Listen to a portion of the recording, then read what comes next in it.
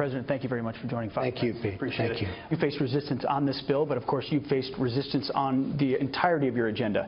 Who's been your biggest opponent? Has it been Democrats resisting? Has it been fake news media? Has it been deep state leaks? When you think about it, what holds it up the most? Well, you know, when I ran, I talked about the rigged system because I saw I was winning states and I wasn't getting the delegates that I should be getting. And, you know, I would look at this. I said, what kind of a system?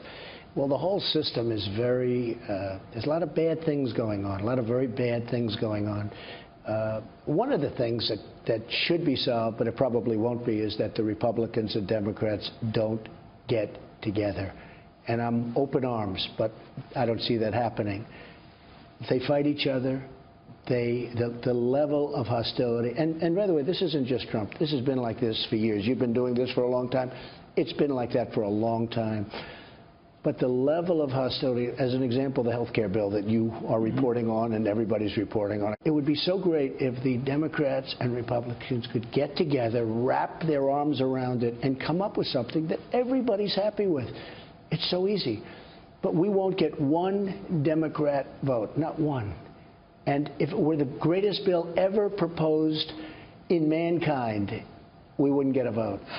And that's a terrible thing. So there is, well, look, their theme is resist. I've never heard of anything like this, resist. How frustrating is it to have former President Obama? They're out there leading the resistance. Well, I don't think he's leading it. He actually just put out a small statement. I don't see that leading it, but other people are leading. Don't forget, I saw Schumer criticizing the bill a couple of weeks ago, and he had no idea what was in the bill. He was saying this bill is this and it's that. He had no idea. In fact, the Republican senators didn't know because it wasn't released. Very few people knew. So he was criticizing a bill that he had no idea what was in the bill. But that's called the resistance. I mean, that's a terrible word. Think of it. Their theme is resist. Their theme should be, let's get together, envelop, let's get together. But their theme is resist. It's obstruction. And the problem is they become obstructionists. And the voters, I happen to like it from the standpoint of running for office, but I think it's a terrible theme in terms of getting elected. And more importantly, I think it's a terrible theme for the people of this country. Resist, obstruction. That's not what they want. How do you overcome that when someone like Senator Warren, Elizabeth Warren, literally says people are going to die because of President Trump's health care bill? Well, I actually think she's a hopeless case. I call her Pocahontas, and that's an insult to Pocahontas. I actually think that she is just somebody that's got a lot of hatred, a lot of anger. She's got a loud microphone. And well, she does, but you know, I don't think she has the kind of support that some people do. I think she hurt Hillary. I watched her campaigning for Hillary. And she was so angry. Hillary would be sitting back listening to her, trying to smile. But there were a lot of people in that audience that were going, wow, is this what we want? There's a lot of anger there and hostility. So, no, I think she's a highly overrated voice. Some people might say the lever of anger is unprecedented, but it's also unprecedented for a former president to come out the way President Obama has. He came out on Facebook recently. You may have seen it. He said, your bill, Mr. President, not a health care bill. It's a massive transfer of wealth. It's going to harm Americans. It's mean. What do you say to the former president? Well, he actually used my term, mean. That was my term, because I want to see, and I speak from the heart. That's what I want to see. I want to see a bill with heart. Healthcare is a very complicated subject from the standpoint that you move it this way and this group doesn't like it. You move it a little bit over here. You have a very narrow path. And honestly, nobody can be totally happy, even without the votes. Forget about votes. This has nothing to do with votes. This has to do with picking a plan that everybody's going to like. I'd like to say love, but like. But we have a very good plan. We have a few people that are, I think you could say modestly, they're not standing on the rooftops and screaming. They want to get some points. I think they'll get some points. Are Republican senators doing enough to have your back to get that health care bill through?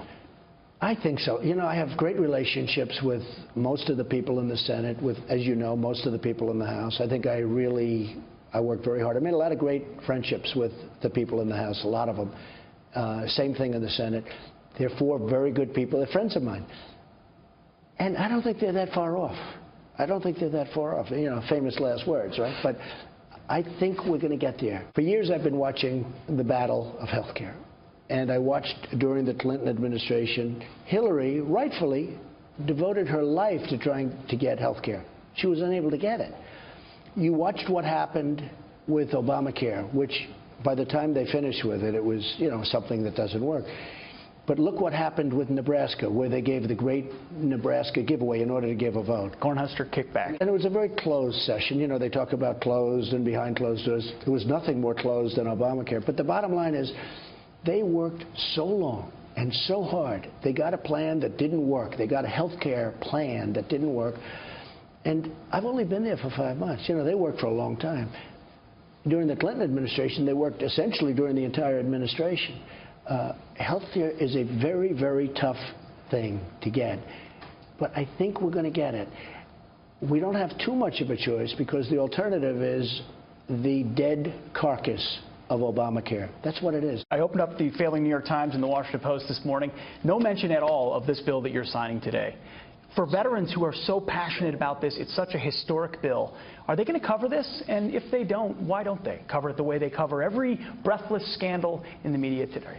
Well, I just heard today for the first time that Obama knew about Russia a long time before the election, and he did nothing about it. But nobody wants to talk about that. That the CIA gave him information on Russia a long time before they even, before the election. And I hardly see it. It's an amazing thing to me. In other words, the question is, if he had the information, why didn't he do something about it? He should have done something about it. But you don't read that. It's quite sad. That never leaked out. No, that doesn't leak out. No, they're very selective leaks with sources. I always love the sources, many of which don't exist. But no, there is a thing going on in the country, and hopefully it's somewhat of a sickness in that sense. But you know what? I am so proud of what we've done in such a short period of time. We were just in the East Room for a historic bill signing. Tell us about the bill that you just signed.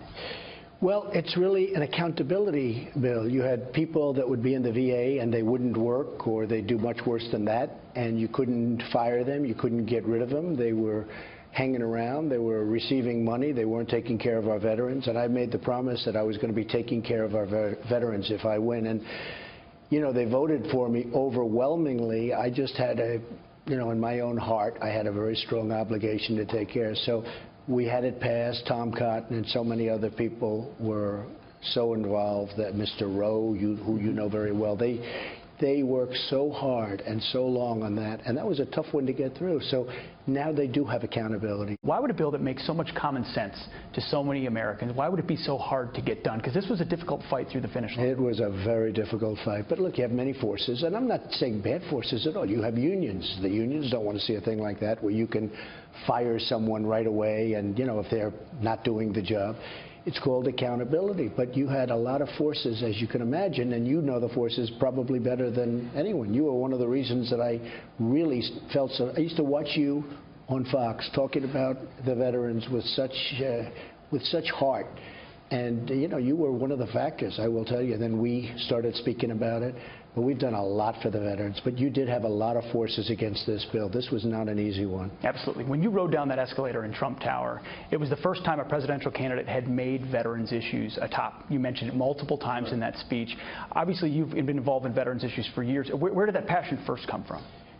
I've always felt the veterans weren't given a fair shake. They fight wars, they lose limbs, they lose, lives. They've gone through so much, and I've always felt they were never appreciated the way they should be appreciated.